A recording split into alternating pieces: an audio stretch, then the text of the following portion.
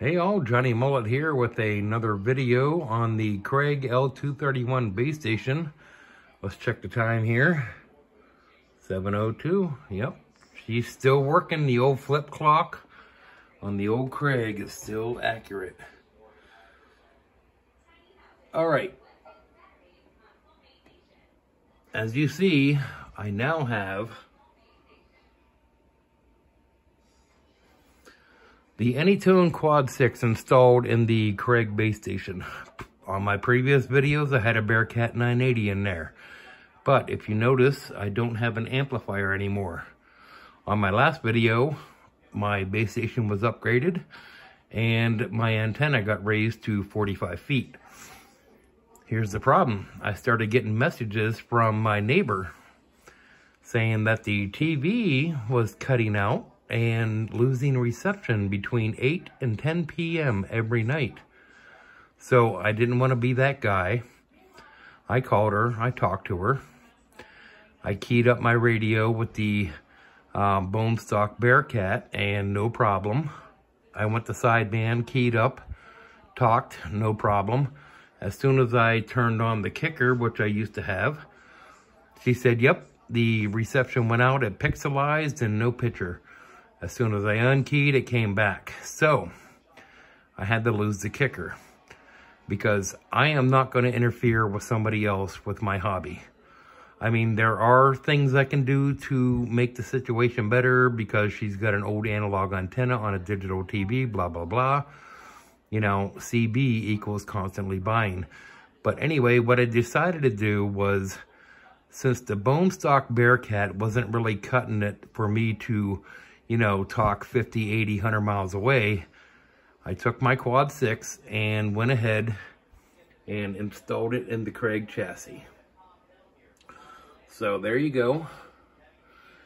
Now, the problem I ran into was the bone stock power supply for the Craig was not enough power to run that Craig, but I already had a 30 amp power supply down there. If you see that big brown box, that is a old school Johnson 30 amp power supply with a speaker built in. Pretty old school technology. As far as CB radio stuff goes, I tell you what, I'm way behind the game here. I need to update you. As you see here,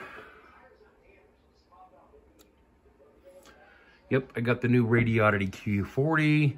I had the Quad 6, I had a Quad 5. I haven't done any reviews or anything like that. But anyway, I just want to update you. I already updated the radio, but I kind of want to go full retard on this Craig. And let me show you what I'm going to do here. So don't get me wrong, I really like the green LED display. It's pretty cool. I mean, I got the green LED light in the clock and the green LED light down there. And of course, you know, these modern radios, you can change the color.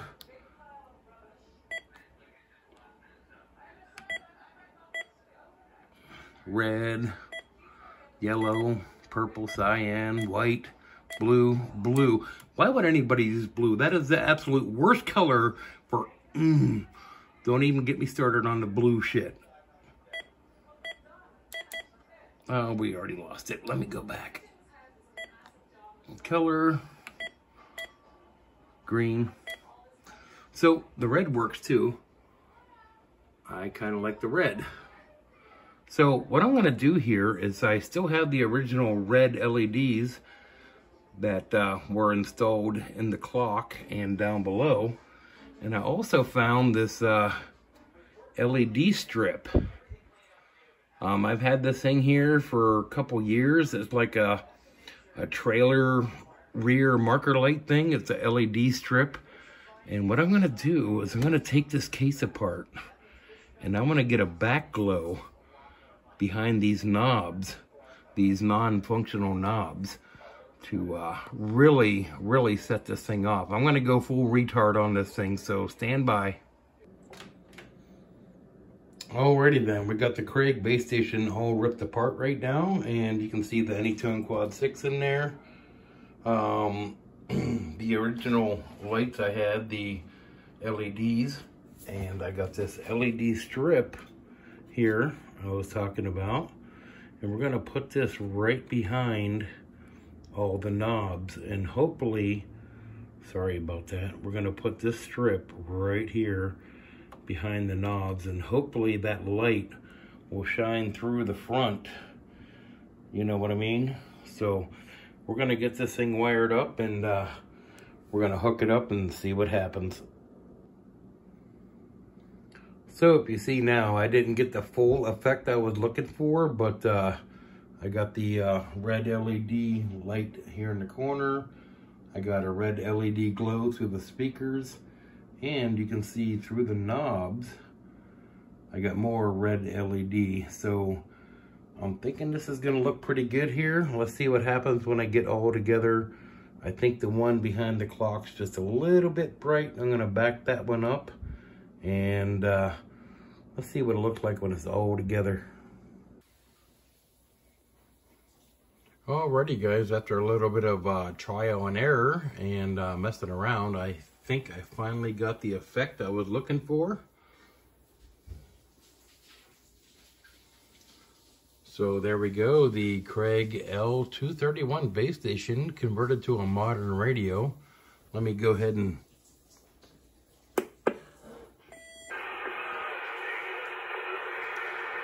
fire the beast up. There you go.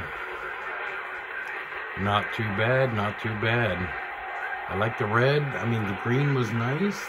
The red, I mean, on camera, it's kind of different. But in real life, it looks good.